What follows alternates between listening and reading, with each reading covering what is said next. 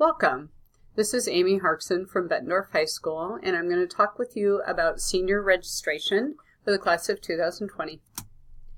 Course registration is going on this week, February 11th, Monday. Your student will get registration materials to bring home, and they need to have inputted their course selections into Infinite Campus by Friday, February 15th, and bring their registration materials, their registration sheet, back to turn in during advisory on Friday, February 15th.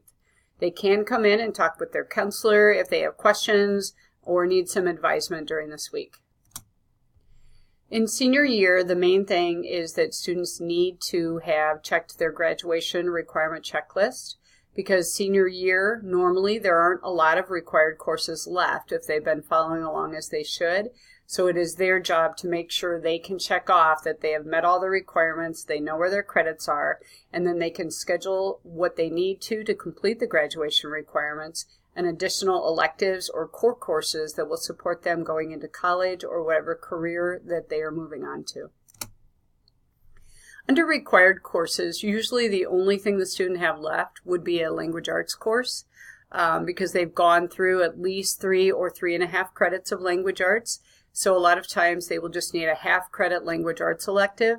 If they have not taken speech or debate, they do have to take that to graduate, so they would also register for one of those if they have not previously taken them. There are some additional opportunities in senior year we encourage them to think about. The professional internship and work experience are 2 courses that are very helpful. Professional internship, they will be matched up with a career area that they're thinking of pursuing in college or in a career beyond.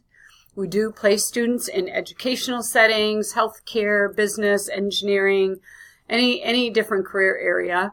Also work experience is if they have a current job that they wish to earn a half credit and have a block off to attend their job, that is another option. They have to have taken professional skills as a prerequisite, but it can be taken concurrently. So if they wish to apply for an internship or work experience, but have not taken professional skills, they need to sign up for that in their senior registration. There is an additional application that they will pick up in their advisory today, February 11th, or sometime this week from the Student Services Office. There's a teacher recommendation form they will need to get filled out, and then they will fill out the application and get that turned into Student Services by February 22nd to be eligible for either of those programs. Following that, they will attend a required meeting in the spring that Mrs. Rader will run. During senior year, they must register for a minimum of 6 credits. Even if they plan to graduate early or take a Scott Community College course, they must sign up for 6 credits. Their counselor will go back and adjust their schedule once all the registrations are complete and we've tallied which seniors want to graduate early or they want to come in to take a Scott Community College class. But they do need to have 6 credits. They can take up to a full schedule. It depends on what they want to use their senior year for. So they can take additional core classes, electives, academies, but the minimum is 6 credits. If your student does want to graduate early, there's a place on the front of their registration form that they can check off if they want to graduate after first term in October, second term in January, or third term in March. Their counselor will call them in May if they have checked off they want to graduate early and adjust their schedule and make sure that's still what they want to do. If we do adjust their schedule and sometime next year they change their mind and they don't want to graduate early, they just have to meet with their counselor and we can add additional courses. There are a couple new courses, but also some name changes for next year. Next year, we're adding an AP World History course. We're also adding Early Childhood Education, which is a dual credit, meaning they will get college and high school credit. And the prereq for that is to have taken child development. There are some name changes in courses. So the Commercial Art 1 and 2 are now going to be called Graphic Design 1 and 2. Woods 1 and 2 are woodworking design and advanced woodworking, and materials and processes is industrial manufacturing. Journalistic writing is now called newspaper writing. Publications is yearbook newspaper. The important thing about that is if they have previously taken the course under the old name, they can't take the new course. It's the same course, they've changed the name. So if they've had Commercial Art 1, they should not register for Graphic Design 1. However, if they've had Commercial Art 1, they can register for Graphic Design 2 because that's the prereq. The academies and the office aid are a separate application. So they will pick up the application in advisory or in student services if they wish to apply for one of the academies or to be an office aide. These courses are not on the registration form. They can only be registered for through the application. All applications for any additional programming are due February 22nd in student services. And so for the academies, it's based on the application, an essay that's required, a recommendation, and their academic history. A committee outside of Bettendorf High School decides on who does get into the academies. Those are dual credit, high school and college credit. Office aide is working in one of the offices within the school, and you do earn a half credit and a grade. It's based on application, their attendance history, and their behavior history. There are a lot of dual credit classes at Bettendorf High School, and the list is here. So they will earn a half of a high school credit and then up to 3 or more college credits if they take these courses. I would encourage them to look in the curriculum guide to see what the prerequisites are for these classes. The academies will have a separate application. The only item listed on this page that does not receive college credit is Computer Science Academy. All other ones do earn college credit. There's some very important guidelines that I know some of you have experienced. Schedule changes will not be permitted if the change results in a class size that falls below staffing guidelines. Thus, students are responsible for accepting and adhering to the course of study for which they registered. We do staff classes based on the number of students who've registered, and obviously that's manpower. So a student may be told they're not allowed to drop a class if the staffing falls below guidelines. So we do want them to be prepared to make good selections on their courses so that they're ready to take those courses. They may drop or add a course during the first 3 days of terms 1 and 3, and for terms 2 and 4 prior to the beginning of that quarter. So they need to pay attention, make sure they've got the classes that they want. Senior year, off blocks. That's a hot topic. If students are at 21 credits starting their senior year, they may have 1 off block per quarter. That is a family decision. They can certainly have a full schedule, but if they do want an off block and their credits are up to date, they can have 1 per quarter. This next section shows you that they will not be allowed to have 2 off blocks in 1 quarter. It has to be 1 per quarter. If the student has not earned 21 credits by the time they start first quarter of senior year, they will be expected to take 4 classes, and when they've hit 21 credits, they can then have an off block. We just have to make sure that they're going to earn all of their credits.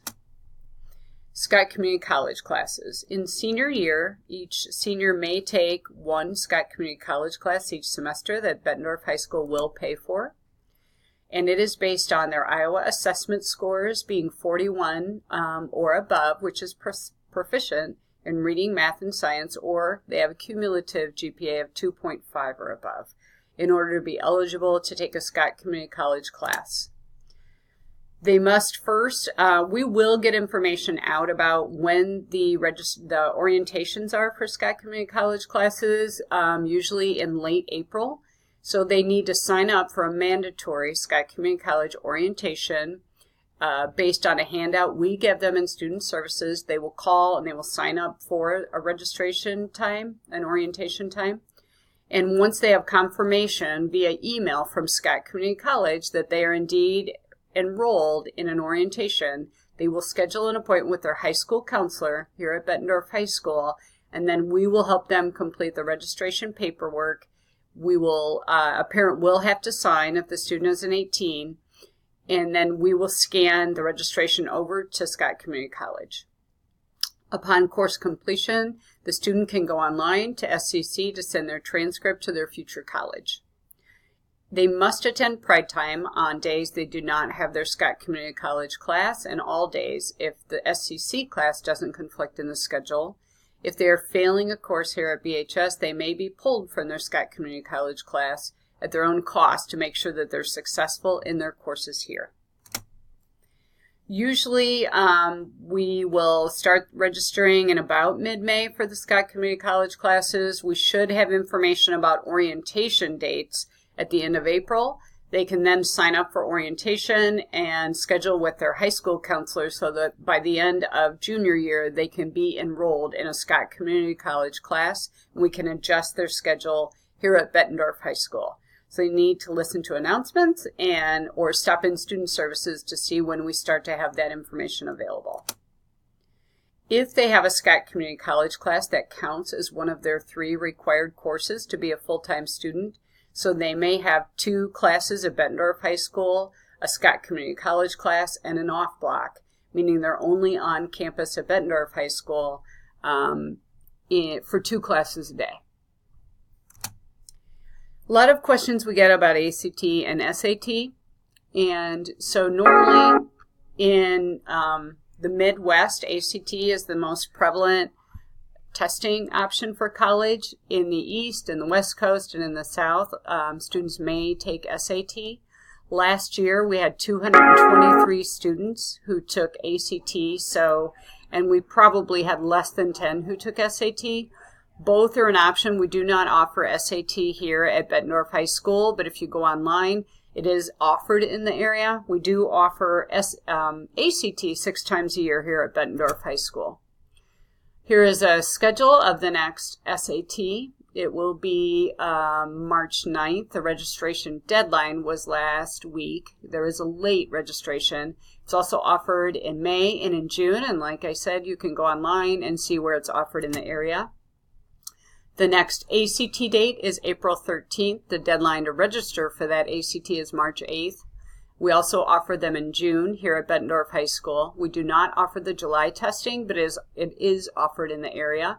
We will offer it in September, October, December, February, April next year.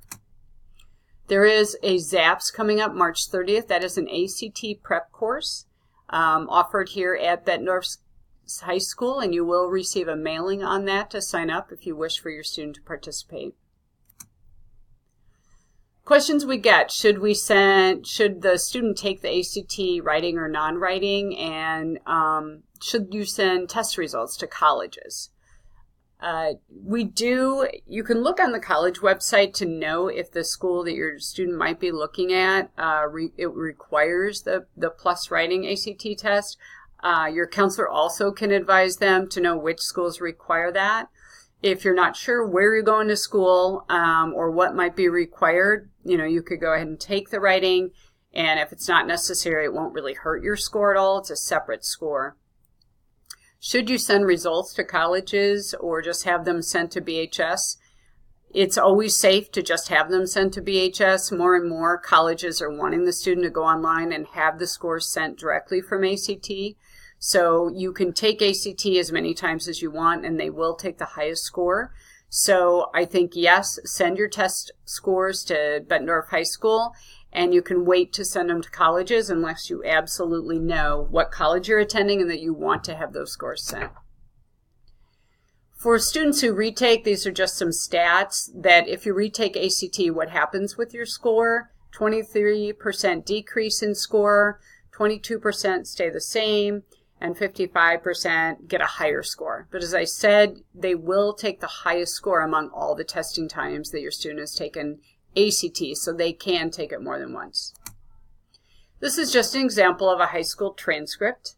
It does list your GPA, your class rank, percentile.